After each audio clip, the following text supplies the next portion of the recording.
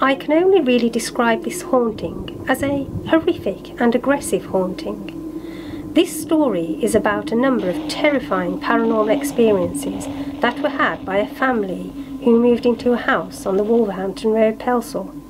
Although long dead, the previous occupant was not prepared to give up her home to the new occupants, and there's a photograph to prove it.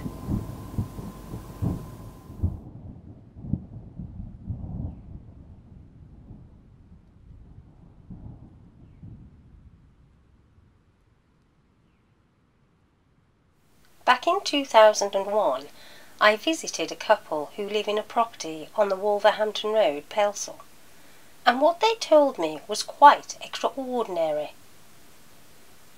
When they first bought their property back in 1986, it was just what they were looking for. The house was a semi-detached property with plenty of garden, and they had a good neighbour, an elderly gentleman by the name of Colin, who they were quick to befriend. Mrs. Y used to cook his Sunday lunch every week, and Mr. Y used to help with the garden, as the elderly neighbour lived alone. In getting to know their elderly neighbour, it wasn't long before the couple began to uncover the history of their home.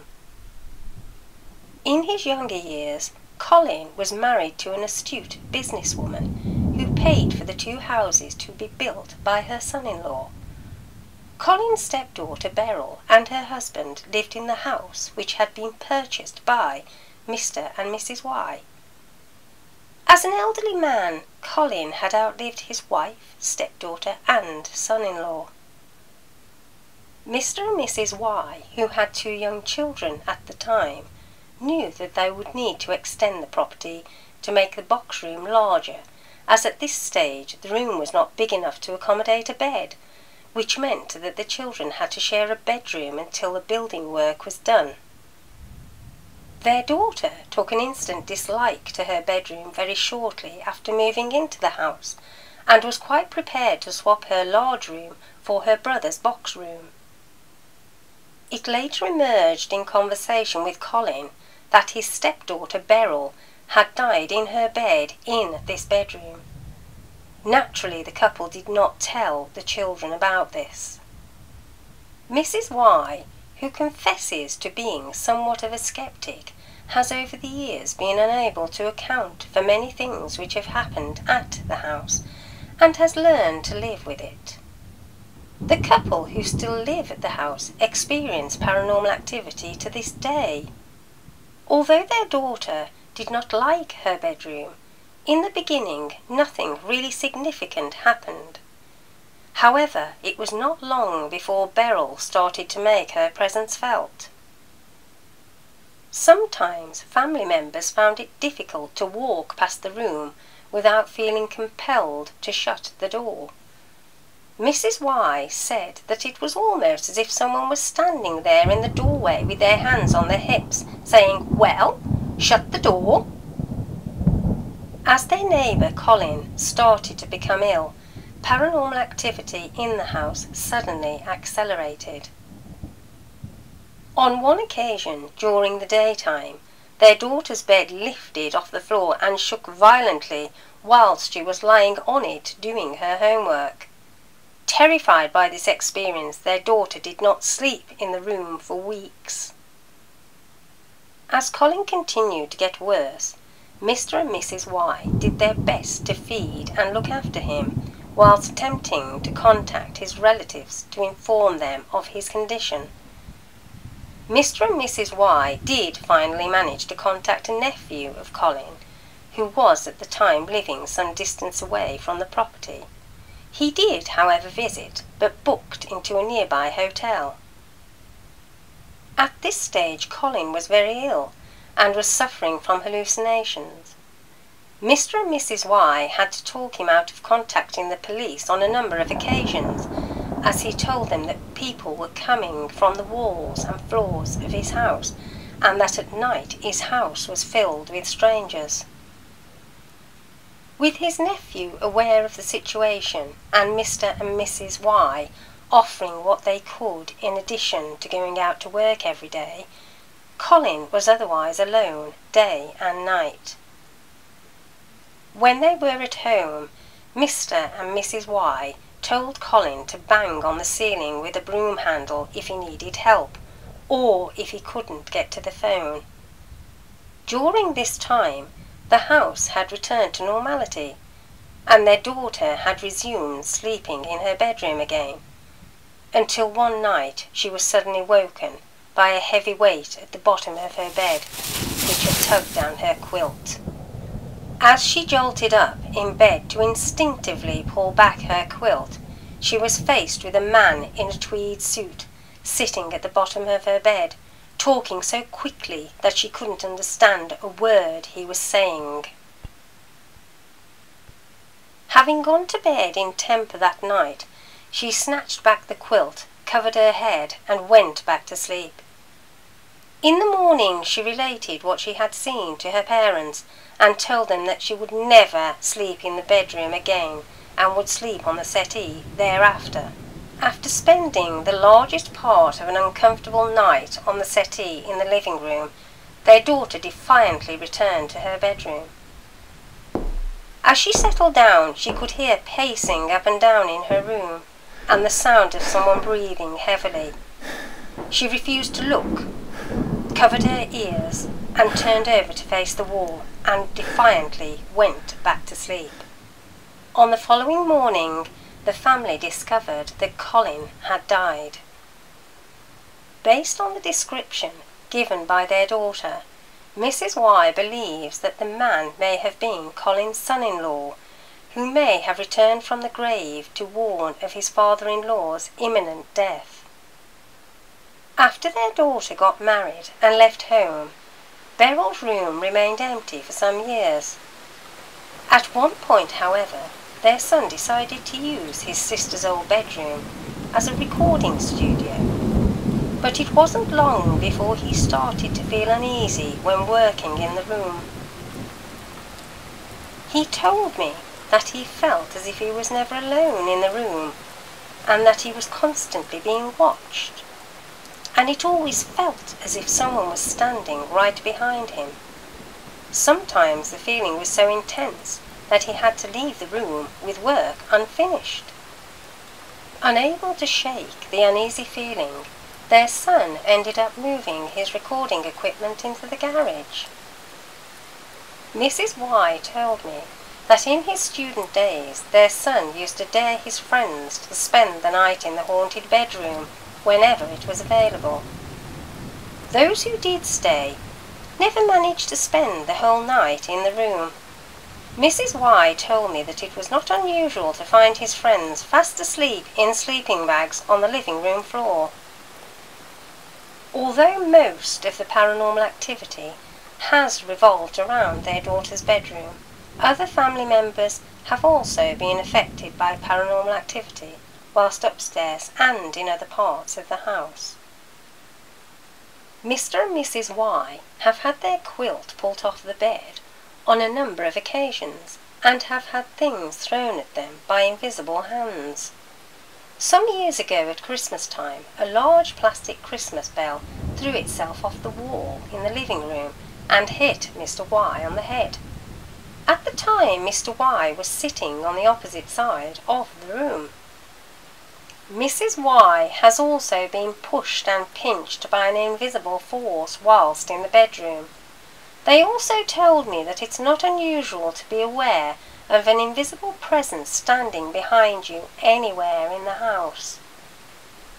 Mr. Y related to me that on one occasion when he was washing up in the kitchen at lunchtime, he became suddenly aware of an overwhelming presence behind him.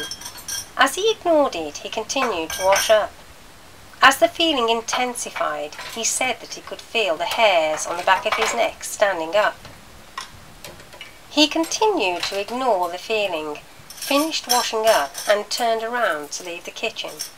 As he did, he saw a large black figure standing in the doorway of the kitchen, which made him jump out of his skin. Within seconds, the dark presence had simply disappeared. Having seen a photograph of Beryl in the past, Mr. Y is certain that the other lady which has been seen in the house is not Beryl.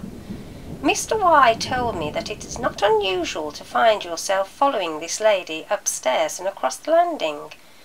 When you suddenly realise it's not who you think it is, it simply disappears. This apparition is quite vivid.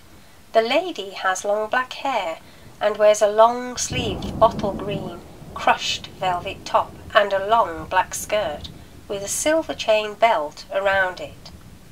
This strange and inexplicable experience has been had by Mr. Y and his daughter on a number of occasions. Mr. Y added that the family dog always refused to go upstairs. Mrs. Y went on to recall a harsh winter many years ago. Snow had fallen heavily overnight, and 5 or 6 inches of snow lay underfoot. That morning, when she looked out of her bedroom window, she noticed that there was a perfect figure of 8, made out of tiny footsteps in the thick snow which had fallen on the back lawn. But the strange thing was that there were no footprints approaching the figure or leaving it. She also remembered that it was at this time that her children and the family dog were being hit by snowballs being thrown by unseen hands. After watching to see where the snowballs were coming from, she made a hasty exit at one point to accost the perpetrators, but there was no one to be seen. Mr. and Mrs. Y were baffled at this time, as there were no neighbours or hiding places where the snowballs could be coming from. Mrs. Y told me that paranormal activity is present in the house usually around the time of general maintenance or decorating, when Beryl really makes her presence felt. A few years ago, when decorating, 2 sets of light fittings blew, and a watch and a clock stopped working. As usual, they attributed this to Beryl, who clearly dislikes change. On a later occasion, when Mr. and Mrs. Y were replacing the dining room carpet, their heavy wooden kitchen table was left standing firmly on the concrete floor. That evening, whilst watching television in the other room with their son, they heard what sounded like a hard ball being bounced across the table, and what sounded like the table rocking loudly on the concrete floor. As they dashed into the dining room to find out what was going on, the kitchen light fitting blew and plunged them into darkness. After the carpet had been replaced, the clock, which they had failed to restore back to working order following the first incident, suddenly sprang back to life for no apparent reason. The only part of the house that has remained unaffected by paranormal activity is their son's bedroom, which they believe is because it is a new structure. Mrs. Y explained to me that the 2 rooms feel very different and that the new room seems to gather no dust. Beryl's room, on the other hand, requires dusting almost every day, despite the fact that both rooms have been unused as bedrooms for many years. Mrs. Y told me that the doorbell is often rung by an invisible hand, and this can happen at any time of day or night. Over the years, electrics have been checked, and several bells later, they still have this problem, which they believe is Beryl just letting them know that she is still there. More recently, a strange image was captured by the doorbell camera. Although not used as a bedroom for many years, following renovation work in 2011, the owners took photographs. When the photographs were developed, Mr. and Mrs. Y were shocked by what they saw.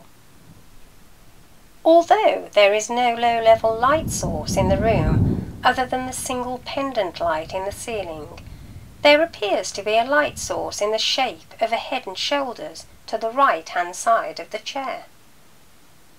The photograph was taken from the bedroom doorway on a bright sunny day, so it was unnecessary for a light to be switched on in the room. When the photograph was taken, the camera flash did not go off because the room was bright enough. An identical photograph, taken seconds after the first, had no strange light source in it at all. For Mr. and Mrs. Y, the photograph is proof enough that there is something definitely in that room. Mr. Y said that the first thing he thought of when he saw the photograph was that it looked like something was trying to force its way out of the wall and into the bedroom. Although now renovated and decorated, this room remains as an unused bedroom.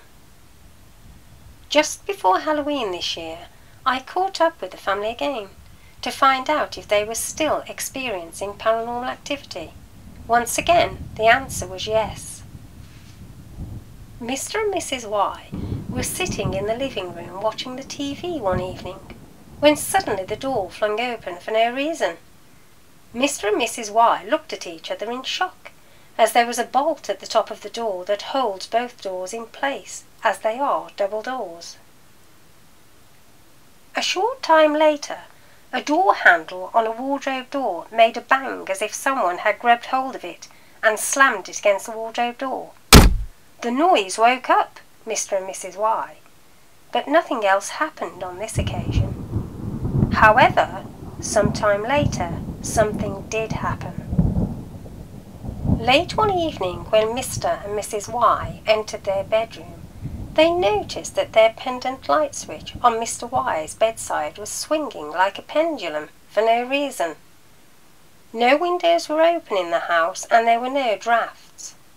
Mr. Y reached over and stopped the light switch from swinging. Later that night, Mr. Y found himself uncomfortable and unable to sleep, tossing and turning for what seemed like hours. After turning over yet again for the last time, Mr. Y opened his eyes out of frustration. Then, to his shock and horror, before him he saw the angry and aggressive face of an old woman. As he desperately tried to reach the pendant light switch, the terrifying face disappeared. Once again, Beryl was making her presence felt, and this time had Mr. Y's full attention. Shortly after this incident, the key to the padlock on the shed went missing. After having looked everywhere in the house, including clothing and pockets, etc., the key could not be found. In the end, Mr. Y had no option but to take off the latch to gain access to the contents of the shed. He then replaced the latch and the padlock. Late that day, Mrs. Y was making the bed after stripping it off earlier. As she threw the quilt up in the air to freshen the feathers, then lay it back down again on the mattress, there was the lost key on top of it. Mrs. Y was perplexed. Since having gone missing weeks before, the bedding had been changed at least 3 times. Furthermore, Mrs. Y has never been in the habit of laying out clothes on the bed, hence there was no reason at all why a key should have suddenly appeared. As what was considered to be a final insult, after leaving the bathroom the following day, a 4-pack of toilet rolls jumped off the chair at the top of the stairs and hit Mr. Y on the back of his legs. In August this year, Mr. Y was drowsing on the chair opposite to the TV, when suddenly he became aware of a figure entering the room via the door to the right of him. The figure then stood in front of him, with the back of it facing Mr. Y. As he focused on the figure, Mr. Y saw a dark green brocade dress with very dark maroon flowers on it, rather like old-fashioned curtains. Then he realized that it wasn't Mrs. Y, as she was lying on the settee.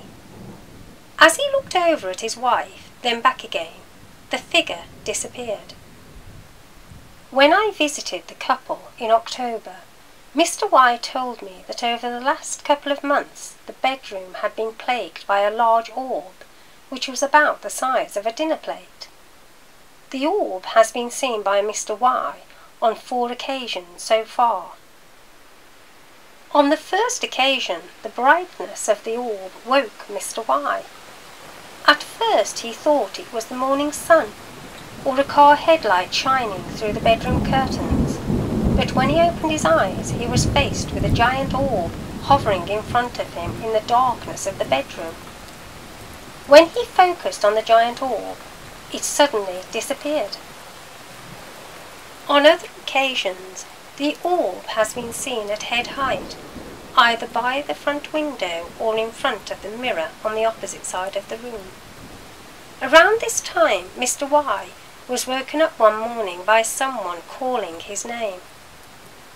Like many other families whose homes are subject to paranormal activity, Mr. and Mrs. Y have learned to live with the paranormal activity in their home and are refusing to be forced out of their home by a ghost.